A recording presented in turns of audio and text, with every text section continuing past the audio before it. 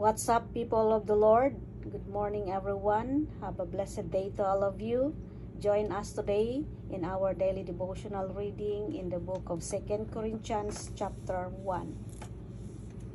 Paul, an apostle of Jesus Christ by the will of God, and Timothy our brother, to the church of God which is at Corinth, with all the saints who are in all Achaia, grace to you and peace from God our Father and the Lord Jesus Christ.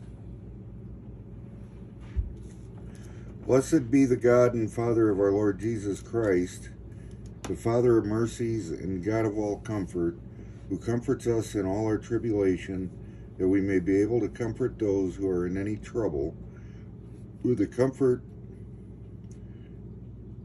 with which ourselves are comforted by God. Amen. For as the suffering of Christ abound in us, so our consolation also abounds through Christ. Now if we are afflicted, it is for your consolation and salvation, which is effective for enduring the same sufferings which we also suffer. Or if we are comforted, it is for your consolation and salvation. And our hope for you is steadfast, because we know that as you are partakers of the sufferings, so also you will partake of the consolation.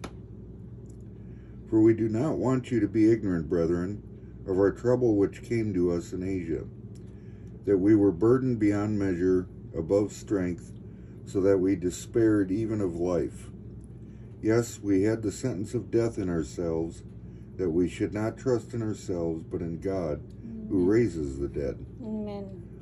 Who delivered us from so great a death, and does deliver us, in whom we trust that he will still deliver us.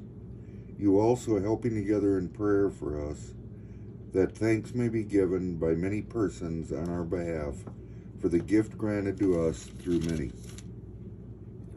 For our boasting is this, the testimony of our conscience, that we conducted ourselves in the world in simplicity and godly sincerity, not with fleshly wisdom, but by the grace of God, and more abundantly toward you.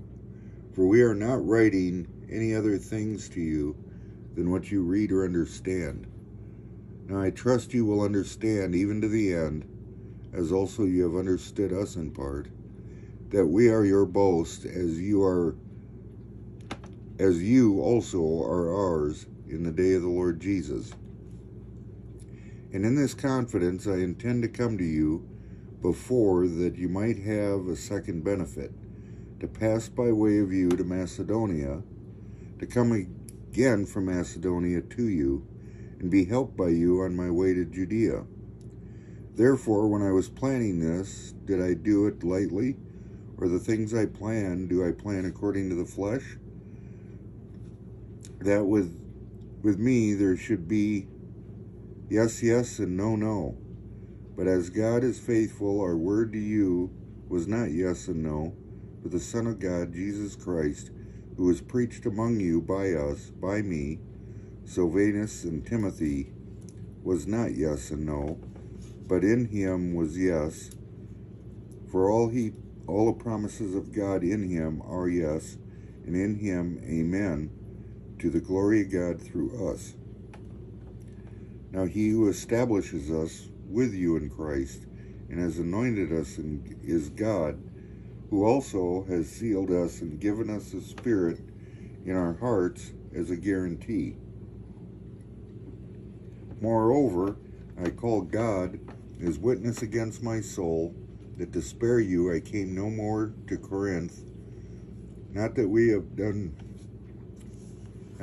have dominion over your faith, but are fellow workers for your joy, for by faith you stand.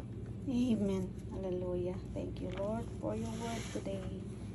Thank you for your grace and mercy. Thank you for forgiving us for all our sins. This all we pray in Jesus' name. Amen. Hallelujah.